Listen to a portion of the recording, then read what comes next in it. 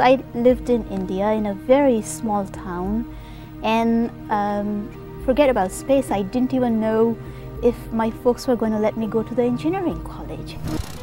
Kalpana Chawla, a name that stirs hearts and inspires minds. Born on March 17, 1962 in Karnal, Haryana, her name itself meant imagination, और इन्होंने ये नाम अपने लिए खुद चुना था। बचपन में जहां कल्पना के दोस्त पेड़ पौधे और पहाड़ों की तस्वीर बनाया करते थे, वहीं छोटी सी कल्पना आसमान में उड़ते हुए प्लेन्स बनाकर खुश हो जाती थी। A tomboy at heart, loved rock music. She never cared for makeup or fashion. यहाँ तक कि अपनी खुद की बहन की शादी में इन्होंने एक ही ड्रेस 3 दिन तक पहनने की जिद कर दी थी। Kalpana was the first woman to earn aeronautical engineering degree from Punjab Engineering College.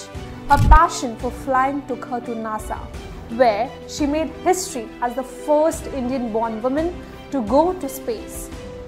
Kalpana then fell in love with Gene Harrison, a flying instructor. She then married him in 1983. It was because of him that she learned how to fly a plane. पर कहते हैं ना, every inspiring journey has a tragic ending.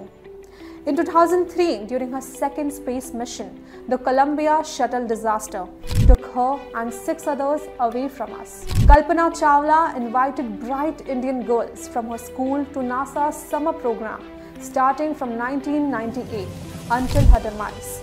She hosted 14 girl students.